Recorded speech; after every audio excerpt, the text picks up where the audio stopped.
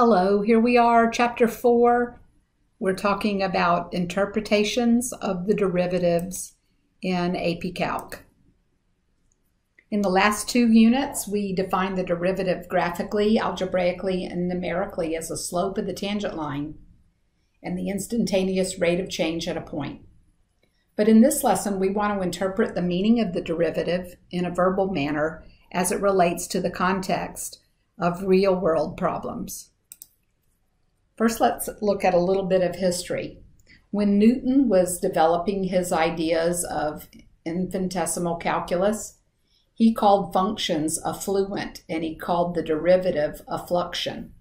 His thinking was mostly concentrated on velocity and particles in space, or objects in space. But today we know the derivative's importance reaches into many other areas that involve rates of change. When you look at the Leibniz notation one more time, we're going to think of it in a different way. He stated that the variable y depended on x, and if you had a function y equals f of x, then the derivative could be expressed as dy dx.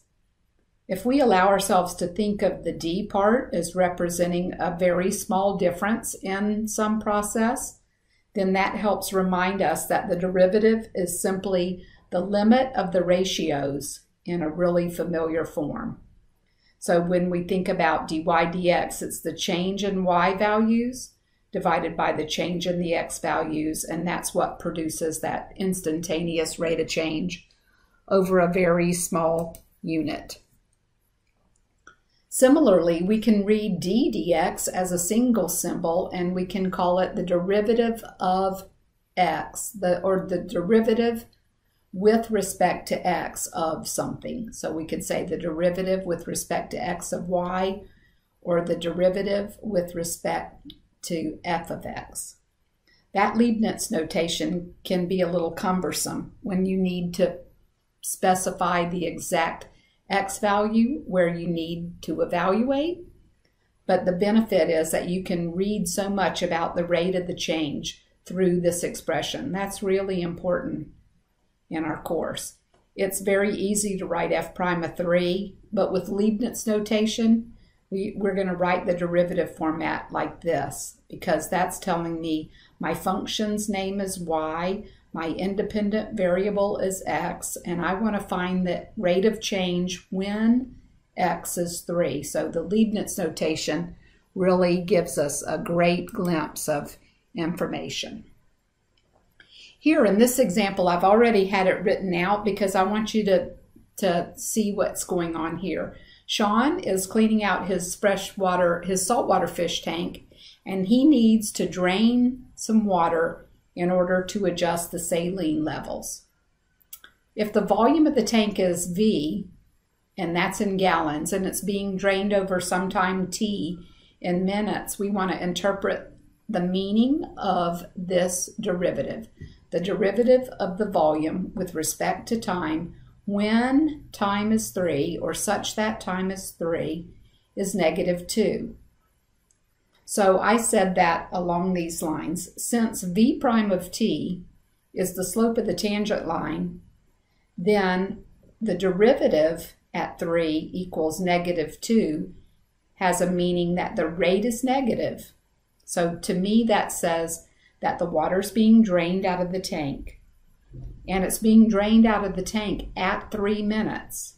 So we could say in a complete sentence, so this is my thinking up here, we could say the interpretation of this statement, this symbolic statement, is at 3 minutes, the fish tank is being drained at an instantaneous rate of 2 gallons per minute.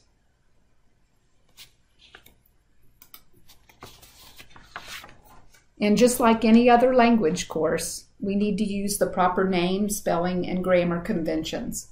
AP Calc isn't any different than AP Lang. There's many real-world functions that depend on variables other than x, y, and time.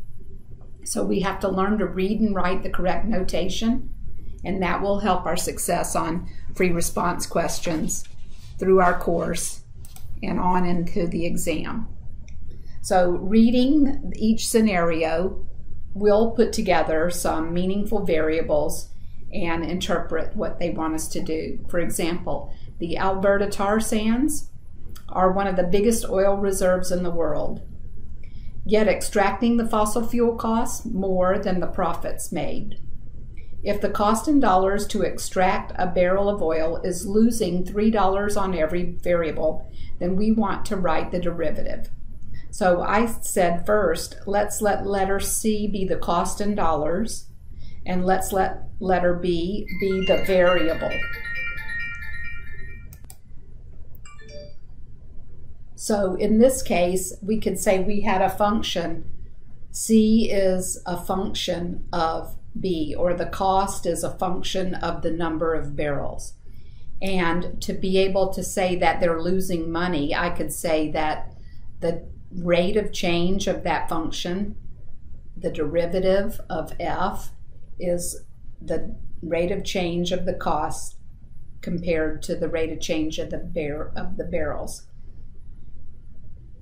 And they told us it was losing at what, $3 per barrel, so we could write that as $3 per barrel. I apologize for my phone ringing. So the rate of change of the costs with respect to the barrels is -3.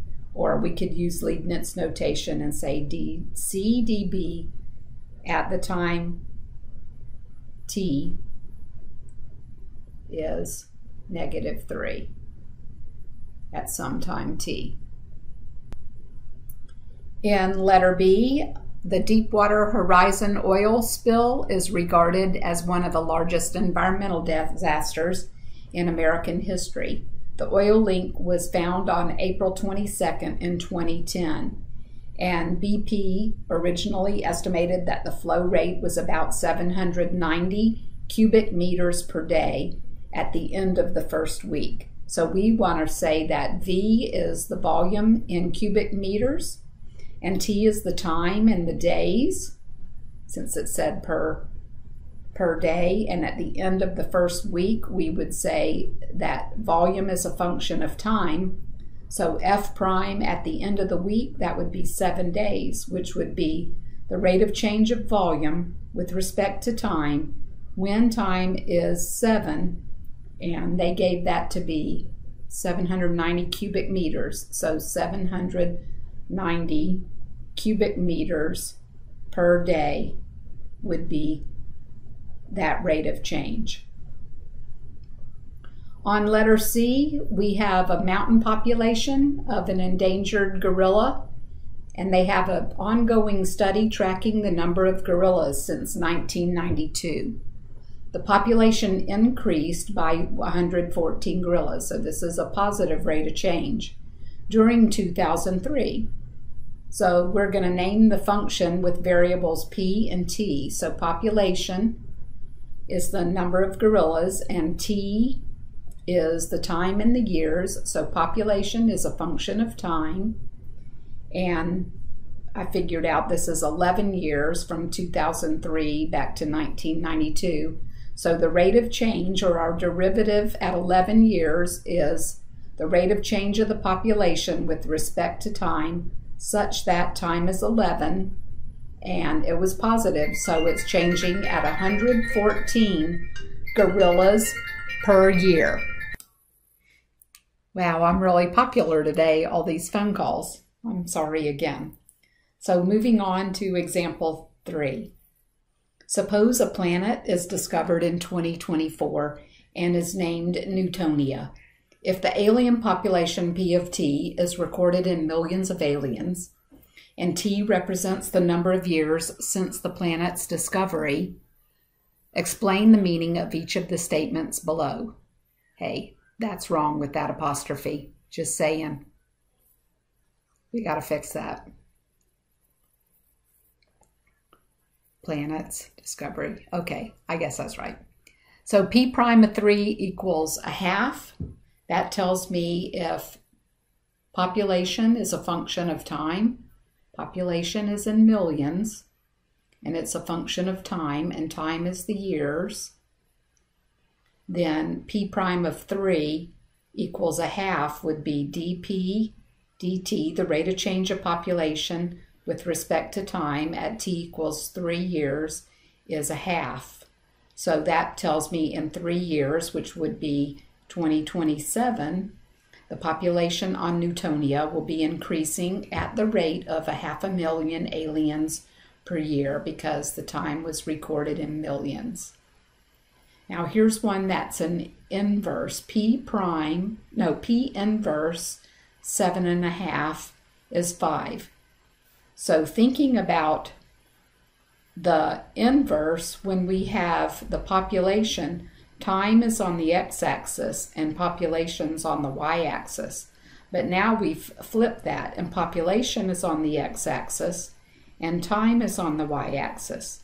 So this says when the population is 7.5 million aliens, then 5 years have passed. So that would be the population is 7.5 million in 2029, which is 5 years after 2024. In letter C, we have P inverse 7.5 prime. So this is looking at the rate of change at 7.5. And that's telling us when we come out here to 7.5 million people, whatever that curve is right there, that the derivative, so that rate of change at 7.5 is 3/4 or 0.75. And verbally that would mean when the population of Newtonia is 7.5 million aliens, it would take 3/4 of a year for the population to increase by 1 million more aliens. Okay?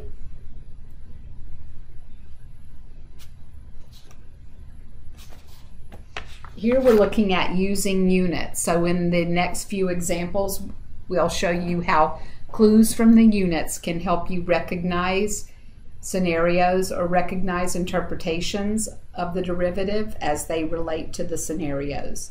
Suppose you launch a water balloon from a giant slingshot and you let S of t give the distance, and the distance is in feet, that the water balloon traveled from its initial starting point as a function of time, and time is in seconds. So distance is in feet and time is in seconds. We want to explain the meaning of the derivative notation.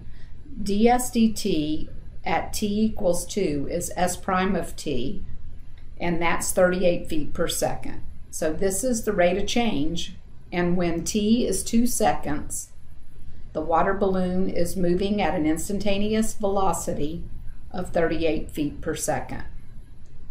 So let's just remember, if S of t is position and we take the derivative of position, the first derivative is velocity.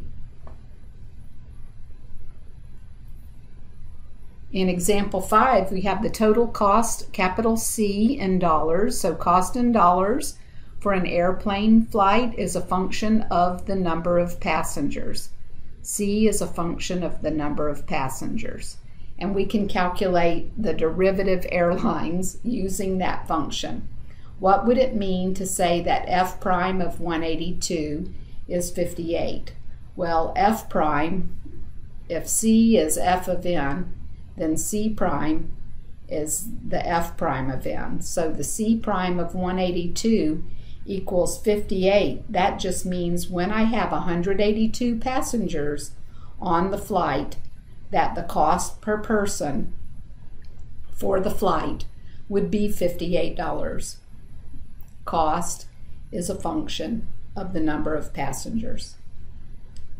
So the rate is changing at a rate of $58 per passenger when the passengers are 182. That's the instantaneous rate of change. And then in our last example, we have non-potable water, so that means you can't drink the water, is being pumped into a processing center where the depth in feet of the water at time t in hours is given as y equals h of t. So let's get this straight here. We have time in hours on the x-axis. This is in hours. And the depth of the water on the y-axis. This is in feet. And we have some function going along. So when we get to 7 hours, the height is 5 feet. This is our x-axis independent variable. This is our y-axis. So y equals h of t, or the h of 7 hours is 5 feet. The non-potable water is 5 feet deep after 7 hours. On the next one, this is talking about the derivative or the rate of change. So that rate of change right here is 6/10. That's telling us that the depth of the water is increasing at the rate of 6/10 feet per hour when the time is 7 hours. And then here we have the inverse. So remember, everything switches around. Where time was on the x-axis, now we have the depth on the x-axis, that was in feet, and where depth was, this is time now, and time is in hours, so it switched around. Now when the depth is 7, the time is 9. So we could say after 9 hours, the non-potable water at the processing center measures 7 feet deep. And then this is the derivative of the inverse. So the derivative of the inverse is telling us when the depth of the water is 7 feet, because this is depth, it takes 1.4 hours, so this rate of change, that slope of the tangent line is 1.4. The instantaneous rate of change at 7 hours is 1.4 feet per hour, so that means it's going to take 1.4 hours for the depth to increase by 1 additional foot, because the rate of change at 7 hours is 1.4 feet per hour. So this lesson is all about interpreting and using the derivative in context. That's relatively new to the AP exam. See you next time.